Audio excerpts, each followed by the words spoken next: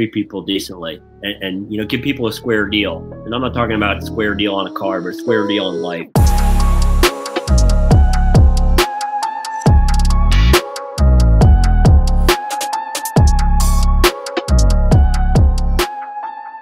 What does it take to start working at a dealership as a salesperson and become a general manager in the same dealership in 3.5 years? It's real simple. To me, I'm just one guy. You know, show up when you say you're going to show up, do what you say you're going to do, give a shit. And really the other one is, you know, treat people decently, you know, be fair, decent, honest, and, you know, give people a square deal. And I'm not talking about a square deal on a car, but a square deal in life, and do it with enthusiasm, which I love your definition of enthusiasm. I didn't even realize that aspect of it.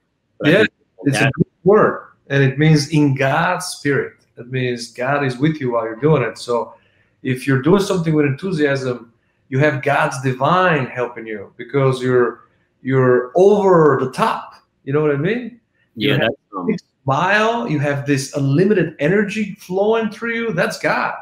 So you could invite God at any point as long as you decide to do everything with enthusiasm. Go clean up. Right. Throw the garbage out. Jump over the steps. Open the garbage can. Slam down the garbage bag.